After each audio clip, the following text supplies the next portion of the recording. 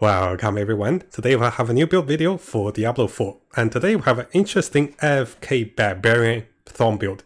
So the theme of this is, some of the viewers were asking, hey, could you do a Thorn build? And other players were saying, hey, what if I want to farm stuff and AFK? You know, if I get tired, I need to like rest, right? So maybe if you go for like a few minute break, go to the bathroom, you can leave this build on and monsters will just kill themselves when they're hitting you. So this is actually quite interesting. Now currently there are 3 classes in the game that have Thorns included in the talent tree, including the Necromancer and also the Druid. But after looking at the skill tree and everything, I do believe the Barbarian have the most capacity to go with a Thorn build and also to make the most use out of it. There's also 2 codex for the Barbarian to use the Thorn. So our build will focus on the Thorn build. Now do keep in mind guys, this is a theoretical build and you do need a lot of items that increase your Thorn damage and also items that increase your maximum HP. So this is quite nice for the Barbarian. You can be durable, you can be dealing Thorn damage, you can be benefiting for a lot of other effects to get bonus Thorn damage.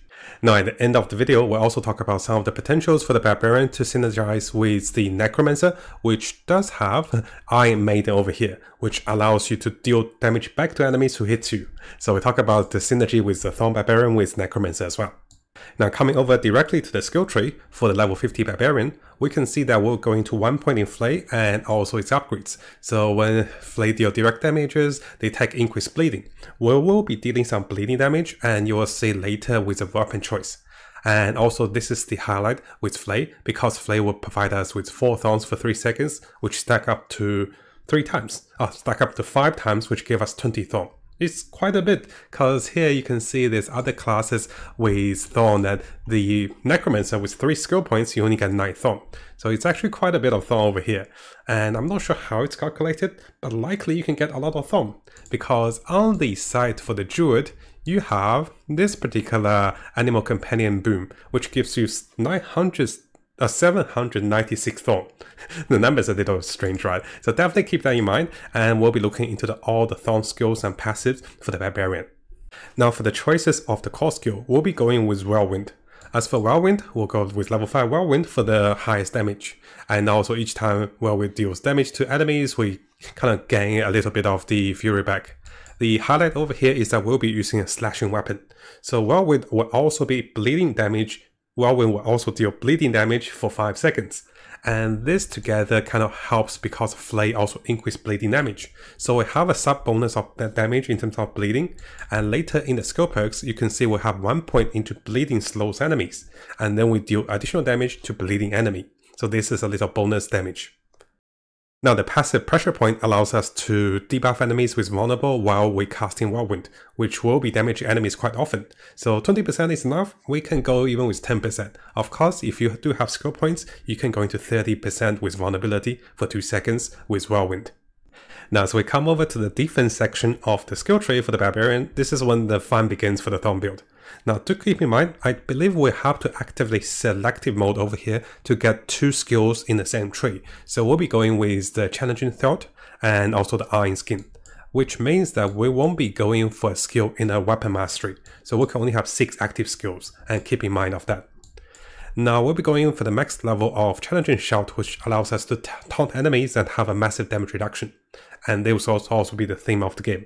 We'll be reducing damage, we'll be fortifying ourselves, we'll be getting shields, and also we'll be getting armor. And we'll also be healing ourselves. Now while casting the Challenging Shout, we'll gain a bonus of 20% max life. Notice guys, this is going to be massive, because here we get 20% maximum life, and here we get another 15% maximum life with 3 skill points into the passive Imposing Presence.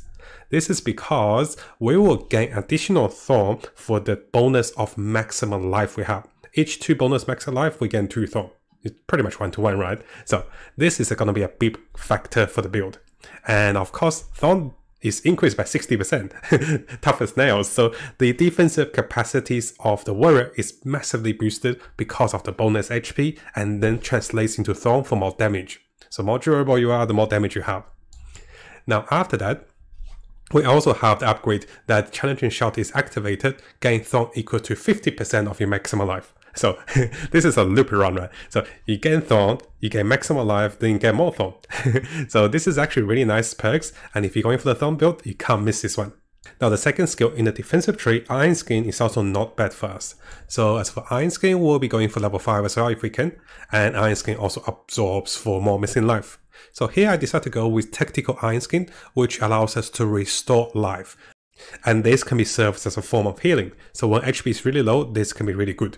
And on top of that, while having Iron Skin, we can also have the Iron Warrior, which makes us unstoppable, and is immune to crowd control.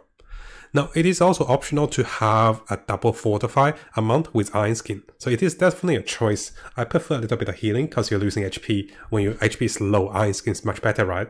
And of course, you can go with more fortify, because there will be some passive we'll see very soon that allows you to deal more damage with higher fortify. Now the Balling skill tree for the Thorn build is quite interesting as well. So we'll be going with increased shot duration by 30%, because we know the biggest source of damage is actually taunting shot, or the challenging shot. So this shot gives us a massive boost of HP and also Thorn. So the longer this shot goes, the better it is for us, right? And also over here we also have the shot heals maximum life per 3% per second. Now, as you guys will see with the choice of ultimate skill, we'll be going with damage reduction while having Berserk. Most of our source of Berserk will be coming from the ultimate Berserk, and we also have the Capstone, which allows us to have increased Berserk duration and also increased damage.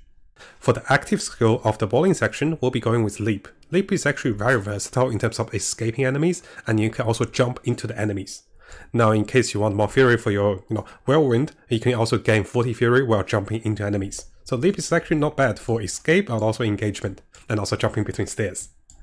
Now as for Weapon Mastery, we mentioned that we could only have 6 active spells, and with the elective mode you'll be going with 2 of the defensive spells. So we won't go with any of the Weapon Mastery active spells, but we'll go with a lot of passive. For example, while taking direct damage with Thick Skin, you gain 1.1% base life as Fortify, and this is really nice. Now if you guys are finding yourself constantly having more life, more fortified life over 50%, having the counter offense is actually really good. So every point gives you 5% increased damage up to 15%. Now because our build consists of having a Whirlwind which also does bleeding damage and also have increased bleeding damage, 1 point in Hamstring is actually not bad. Of course we can go with the cut to the bone, but we're not really a bleeding build, right? So 1 point gives us slow while enemies are bleeding.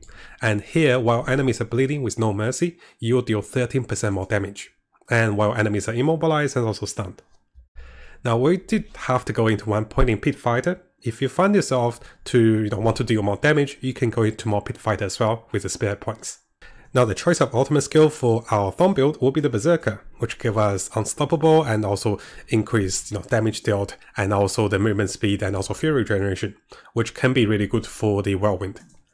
Now over here, in order to be a little more durable while spending Fury, so 1 point in the Temper Fury and 3 points in Invigorating Fury, we'll be healing for 6% of our maximum life for every 100 Fury spent. And for this one, if you find yourself to be very durable, you can take away this and then come to the offensive spells over here. Let's say 15% more damage while fortified, or you can go with any of the spells over here for more durability and also more damage. So this is the flexibility of the build. And I thought we might want a little more feeling, but it really depends on how you fare with enemies. And finally, for the Capstone, we'll go with the Unconstrained. So this means the Berserker's maximum duration increased by 5 seconds and also increases damage by 25%. Now as we come to the Codex section, you can start to see one of the reasons I'm going with Berserk. So I'll just quickly show you guys the reason behind Berserk as well. So while Berserking will deal direct damage, direct damage dealt will inflict additional bleeding damage, and while we bleed enemies, we also do additional damage to them. So it's more sorts of damage as well. Now, you can see that we have lots of choices for the Thorn build for this particular section, because everything helps. We go with the highlights. So firstly, you definitely want the Needle Flare aspect, which means some Thorn damage have a chance of doing damage to everybody, and 20% chance of dealing to everybody else is actually really good. And this means when one enemy hits you, there's a chance of hitting everybody else. When there's 4 hitting you, the chance is also massive. Now I do believe this only works for the Barbarian. While Berserking, one can also gain Thorn. So this means while Berserking, we'll be dealing bleeding damage and also Thorn damage to enemies, which will become AOE. So this is the cornerstone of the build. Now because it will be quite durable and we want to get even tankier, a lot of defense perks are really good. because we have Iron Skin, we go with Iron Warrior and to become unstoppable.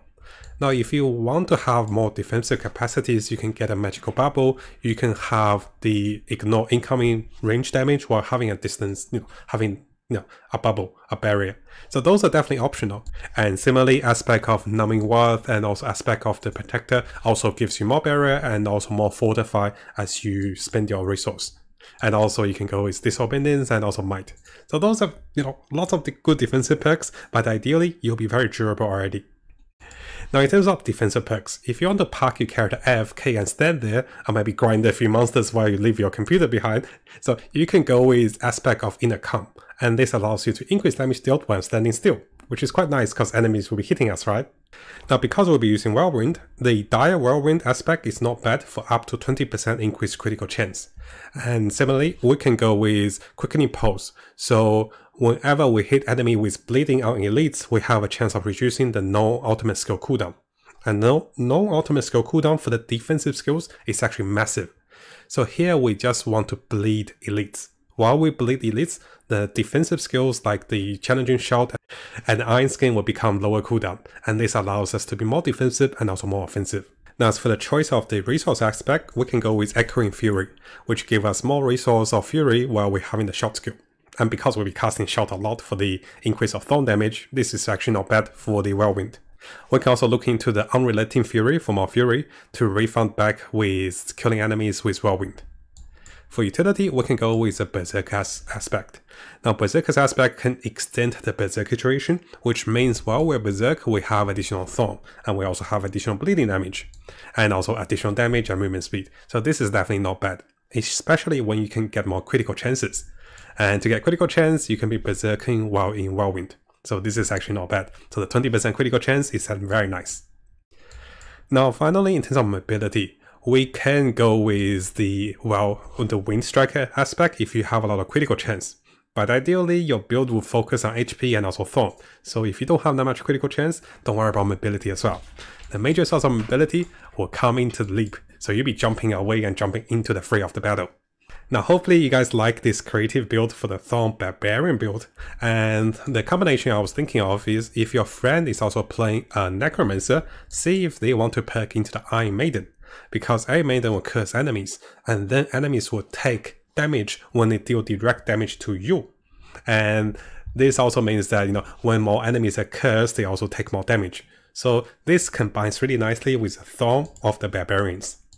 Now, of course, we mentioned earlier for the Druid. The Druid bonding with Spirit Animal, you got 796 Thorn. I'm still not sure how this works. Is that better than my Barbarian? So let me know what you think about this one, guys. And let me know in the comments. Is it like a wrong number coded over here? I'm not sure. So we have to see in the game when the game launches.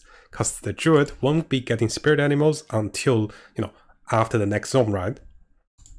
Now, before you go, and if you guys didn't know, we have a new YouTube channel.